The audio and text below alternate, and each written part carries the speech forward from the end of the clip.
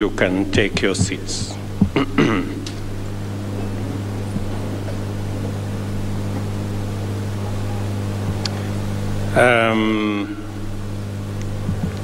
Waziri wetu wa mambo ya usalama pamoja na PS wako, Inspector General wa jeshi letu la polisi and your deputies, my good friend, the Governor of Nyeri County, and all the leaders present here, senior police officers, family and friends of graduates, and the graduating detail, good afternoon. I am very happy to preside over this very important event, which marks the successful completion of the National Police Service Recruits Course for and by 2,881 new officers. This passing out parade is a critical milestone in Kenya's journey to enhance our police ratio and at the same time emphasize our commitment to align with evolving security needs and policing approaches. I congratulate the new officers before me who have demonstrated their mettle over a rigorous 9-month-long training experience. This graduation signifies that you have and are now qualified to join your colleagues in serving the people of Kenya through your chosen and noble profession, the police service. Your presence here makes it clear to all in the world that you have been tested and you have passed. It is evidence of your readiness to meet the challenges of your high calling with courage, integrity, and professionalism. It is also a signal that you have emerged from among hundreds of thousands of applicants and satisfied all the requirements to qualify as police officers. And I say this afternoon, congratulations. You will now proudly wear the uniform which confers upon you a duty to always dignify it as a badge of honor and symbol of your identity as patriotic, selfless servants, protectors, and trusted emblem of authority. In this uniform, you will be called upon at all times to be conscious of the immense power and privilege you have and to be mindful of your corresponding obligation to exercise it conscientiously and responsibly. The best way to uphold and observe the dignity and respect for your uniform is by serving with dedication, selflessness, integrity, and patriotism in order to discharge your duties firmly, but also fairly. It is important, therefore, that beyond the police standing orders, criminal procedure and penal code, and the Constitution, you also acquaint yourself thoroughly with the national values and principles of governance set out in Article 10 of the Constitution. This way, you will remain ever conscious of our commitment to deliver a new, citizen-centric, service-oriented, and human rights-respecting policing and security paradigm that keeps the Republic of Kenya and its people safe without sacrificing their rights and freedoms. It is incumbent upon you to serve in such a manner that we should never have to make the odious trade-off between democracy, rule of law, and freedom on one hand, and security on the other. Whenever we find ourselves even considering such a bargain, we may be sure that we are on the verge of taking dangerous shortcuts in governance. On behalf of the government of Kenya and the people of Kenya, I wish to assure you of our commitment to keep our side of the bargain in this matter and to deliver on our commitments to you and to your colleagues in the uniform service. We commend you for your readiness to put your life on the line for the sake of our safety, our security, and our well-being. We appreciate the many sacrifices that you and your families have to make so that citizens can enjoy their rights and freedoms in an environment of law and order. We are therefore going to enhance our community policing partnerships to improve police effectiveness and responsiveness in addressing emerging security challenges.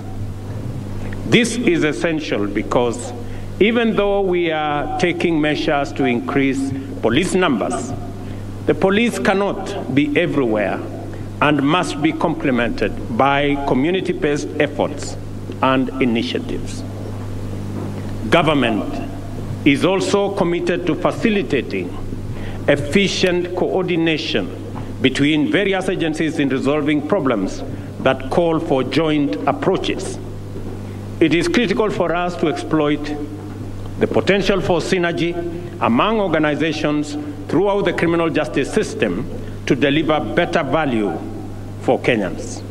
Further, we are committed, therefore, to support you in actualizing your obligation to bring together and coordinate effective collaboration between stakeholders at the national and county level in order to establish and deploy community policing structures. Additionally, government remains committed to enhancing its investment in the institutions, in policies and strategies, infrastructure, and equipment necessary to modernize the police service, maintain and enhance professional standards and effectiveness and efficiency in service delivery. As you will recall, I presided over the official opening of the National Police Leadership Academy to ensure that the process of improving police standards and efficiency is institutionalized and structured through higher learning. I expect output from that Leadership Academy as we go into the future by empowering our senior police officers with the necessary skills to make them efficient and effective. You will also remember that on my first day in office, I executed the instrument granting financial autonomy to the National Police Service. Through the transfer of the police budget from the Office of the President to that of the Inspector General, the service acquired the independence necessary to uphold efficiency, professionalism, and accountability in addressing various security challenges. The decision also provided impetus in the fight against corruption, improved citizen confidence in the police, thereby enhancing the institution's credibility and authority, and ended the culture of weaponizing the criminal justice system. We have also delivered on our commitment to our gallant men and women serving in the police service by establishing the Police and Prison Service Reform Task Force that was sworn in yesterday to look into a range of issues affecting police delivery, including the terms and conditions of service of our police officers. In connection with the welfare and conditions of service, we have prioritized the provision of spacious, comfortable, safe, secure, and affordable housing for police officers in our affordable housing plan. This will go a long way in delivering our pledge to address the housing shortage facing members of the police service. And I want to ask the leadership of our disciplined forces from the army through the police, all the way to our prison officers, to be in consultation with the Ministry for Housing so that we can fast track and prioritize the delivery of housing for our men in uniform as a mechanism of ensuring that they can become much more effective and much more efficient by ensuring that their children and their families are properly catered for in decent, affordable housing. Cognizant of the importance of health and psychosocial needs of police officers, the government will provide a comprehensive insurance scheme effective this month, available to members of the police and prison service and their families. Additionally, 2 fully equipped National Police Service hospitals are complete and will soon be ready to serve members of the force, including their families. This will ensure that the police finally have access to priority, dedicated, and appropriate facilities for physical and mental wellness. To optimize the crime-solving capabilities of our modern, professional, and efficient police service, the government is enhancing its investment in National Forensic Laboratory to ensure that it has the necessary modern equipment and facilities to conclude complex investigations and significantly improve the success rate in supporting prosecution of criminals. Kenya is ready for a new policing paradigm. This is a most auspicious day for you because you arrive ready for this moment in the service institutional history. There is no turning back, and I urge you to remain steadfast and forward-looking as we embrace the future of the police as an essential service, noble profession, and a profession of high calling. I am confident that you are worthy of the trust reposed on you and that you will live up to your oath, meet the expectations of Kenyans, be the citizens' guardians as they go about their lives and livelihoods, and be brave protectors when danger or crime comes calling. And Mr. IG, as we expect from these great officers to perform their part of the bargain, I expect that we, on our path, even as we wait for the recommendations of the police task force, that these officers who live here today, each officer will get the requisite uniform. I do not expect what has been happening in the past, that these officers are asked to go and look for uniforms and buy them using their own money in all manner of places. It is my expectation that these officers will be given uniform by the government of Kenya, the appropriate uniform. And secondly, Mr. IG,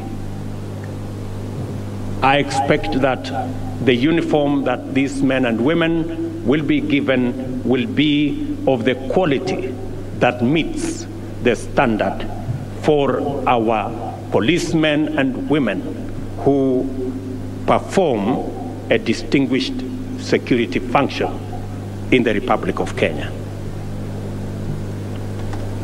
I expect that that will be worked out between your office and the office of the minister, so that whatever additional resources that are required are provided for, so that these officers can wake up in the morning, go to duty, knowing very well that the government of Kenya stands ready and behind them as they perform that very important responsibility of protecting the people of Kenya and their lives.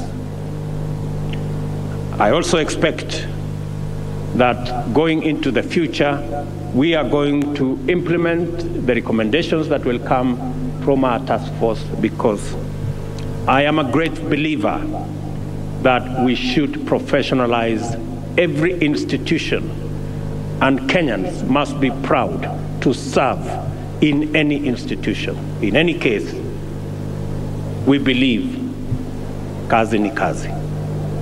There is absolutely no difference between what I do as president and what these officers do in their respective capacities, because we all serve the people of Kenya, and everybody must have the best opportunity and the necessary capability and the requisite environment for them to deliver on their mandate and responsibility.